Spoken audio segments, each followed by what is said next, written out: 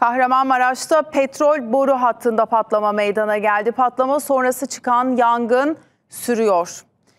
Yangın Pazarcık ilçesinden geçen Irak-Türkiye ham petrol boru hattının 511. kilometresinde çıktı.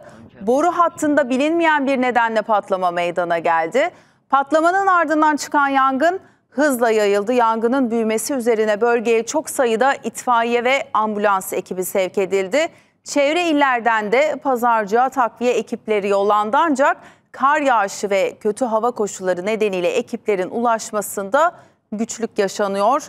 Metrelerce yükseğe ve çevreye yayılan alevler nedeniyle itfaiye araçları yangına yaklaşamadı. Yangına köpükle müdahale ediliyor. BOTAŞ acil müdahale ekipleri de bölgeye sevk edildi. Yangının yerleşim yerlerini tehdit etmemesi için önlem alındı.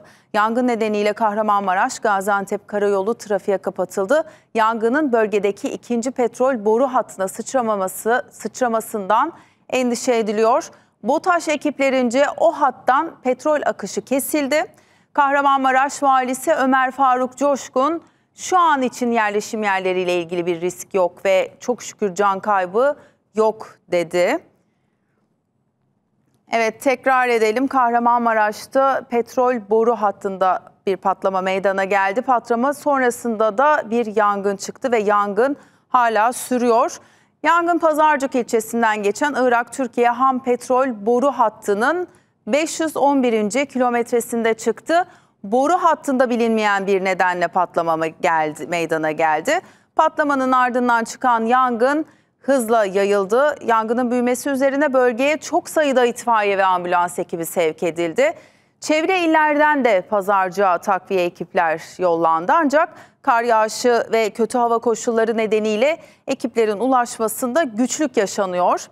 Metrelerce yükseğe ve çevreye yayılan alevler nedeniyle itfaiye araçları yangına yaklaşamadı ve yangına köpükle müdahale ediliyor. BOTAŞ acil müdahale ekipleri de bölgeye sevk edildi. Yangının yerleşim yerlerini tehdit etmemesi için önlem alındı. Yangın nedeniyle Kahramanmaraş, Gaziantep karayolu trafiğe kapatıldı. Yangının bölgedeki ikinci petrol boru hattına sıçramasından endişe ediliyor. BOTAŞ ekiplerince o hattan petrol akışı kesildi. Kahramanmaraş Valisi Ömer Faruk Coşkun da şu an için yerleşim yerleriyle ilgili bir risk yok ve çok şükür can kaybı da yok dedi. Şimdi o yangınla ilgili son durumu Demirören Haber Ajansı muhabiri Kadir Güneş'ten alacağız. Kadir, kolay gelsin. Yangının son durumu nedir acaba? Yaralanan oldu mu? Can kaybı var mı? Son durumu senden alalım.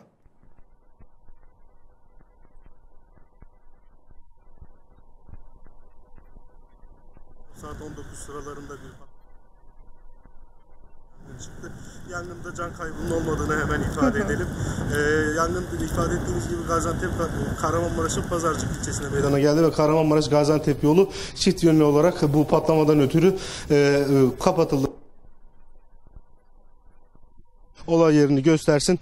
Burada itfaiye ekiplerinin de müdahalesi devam ediyor.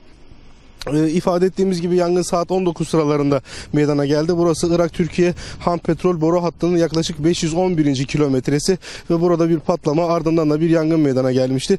BOTAŞ ekiplerince petrol akışı derhal durdurularak teknik emniyet tedbirleri kapsamında olay yerine en yakın hat vanalı arkadaşım Ahmet Atmaca size gösteriyor. Burada onlarca itfaiye ekibi yangına müdahale ediyorlar ve patlamanın ardından şu anda ekranlarınıza gelen bölgede küçük bir çukur oluştu. Bu patlamanın meydana geldiği tam nokta aslında burası, noktalardan birinde aslında burası olduğunu ifade edebiliriz. Şu anda yangının kısmen kontrol altına alındığını söyleyelim. Burada itfaiye ekiplerinin özverili çalışmaları da devam ediyor. İfade ettiğimiz gibi zorlu hava koşullarında çalışıyor bu ekipler. Ciddi bir kar yağışı burada söz konusu ve bu Gaziantep-Kahramanmaraş yolu hem patlamadan ötürü hem bu ciddi kar yağışından ötürü çift yönlü olarak trafiğe kapatıldı. Şu anda da itfaiye ekiplerinin burada yangına müdahalesi devam ediyor. İfade ettiğimiz gibi Irak-Türkiye ham petrol boru hattının 511. kilometresi. Burada henüz belirlenemeyen bir nedenle patlama çıktı ve ekiplerin buradaki patlama nedenini araştırdığını ifade edelim. Patlamanın ardından da bir yangın çıktı. Halihazırda da bazı bölgelerde yer yer bu yangının devam ettiğini, itfaiye ekiplerinin de buna müdahale ettiğini söyleyelim. Toparlayacak olursak bu patlamanın üzerinden şu anda 4 saat geçti ve itfaiye ekiplerinin yaklaşık 4-4,5 saattir buradaki müdahalesi devam ediyor. Zorlu hava koşullarına rağmen ekiplerin buradaki yangına, alevlere müdahale ettiğini söyleyelim ve sözü yeniden size bırakalım.